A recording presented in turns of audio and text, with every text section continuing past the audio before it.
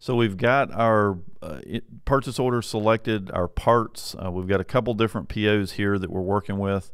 We've put in our invoice information here at the top.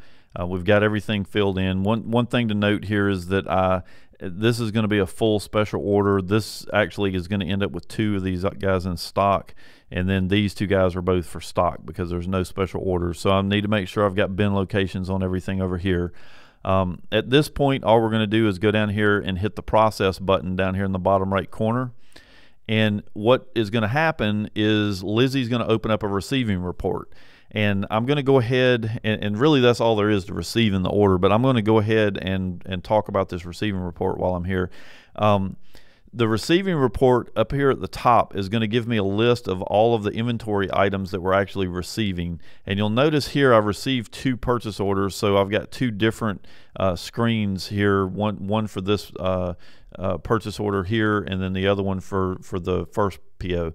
So, but the special order items are the ones that I'm really wanting to pay attention to.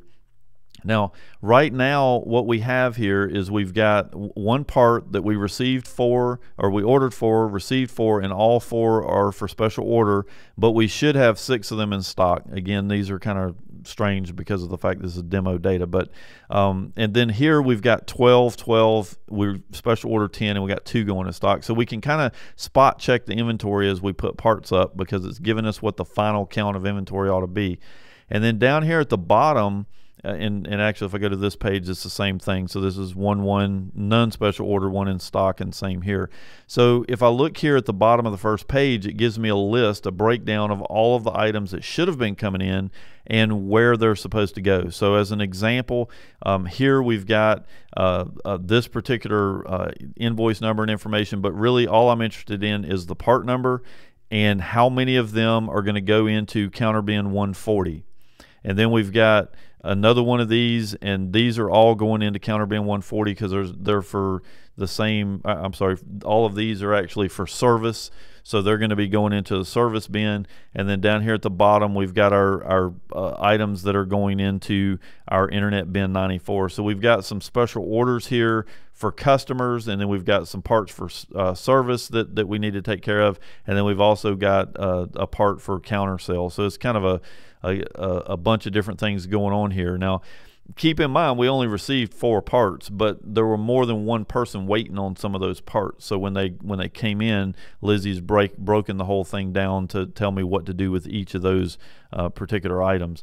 So the receiving report has got a lot of information on it. And just one more note, if we were to, we'll take a look at this purchase order as an example.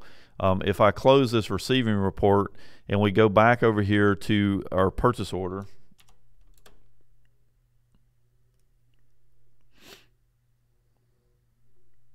well, my internet has decided to stop working here. Come on.